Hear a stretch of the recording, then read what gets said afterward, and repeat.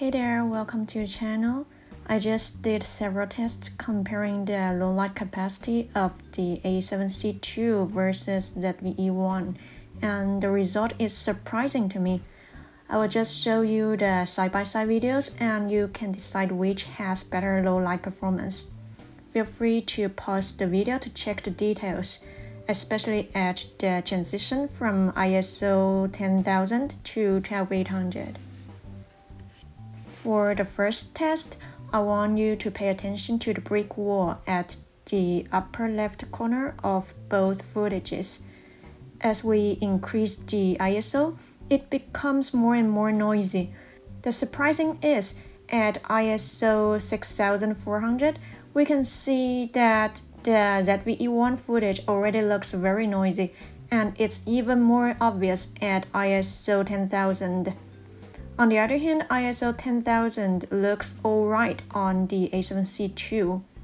As we change from ISO 10000 to 12800, we can see the ZVE1 footage suddenly cleans up. But up until then, the A7Cii has much cleaner quality. The first test has very intriguing results, so I decided to conduct a second and third test, but using smaller apertures, since there are lots of great lenses on the market that only has f2.8 or f4. This time, pay attention to the wall at the upper right corner of both footages.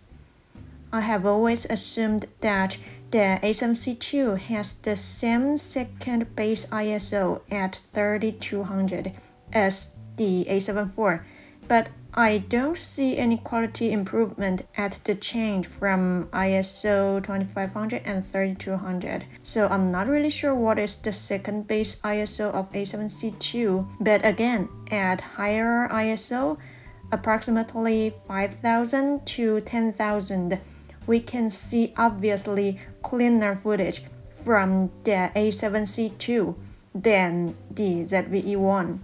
And only at ISO 12800, the ZVE1 suddenly cleans up and looks better than the A7Cii footage.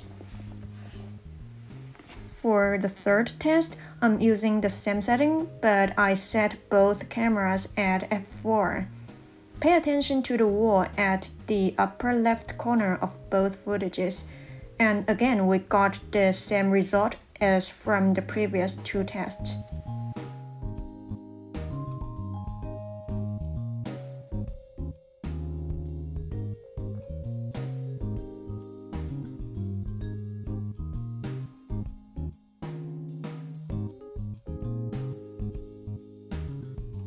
So, this is a bit tricky. Which camera has better low light performance? It really depends on how you look at it. First of all, I can't really tell what is the second base ISO of A7Cii because as I increase the ISO number, it only gets more and more noisy. But the tricky thing is, from ISO 5000 to 10,000, it obviously performs better than the ZVE1. Very interesting result, right? Not sure how to think about it. Leave a comment below to let me know your opinion. Thanks for watching and I'll see you next time.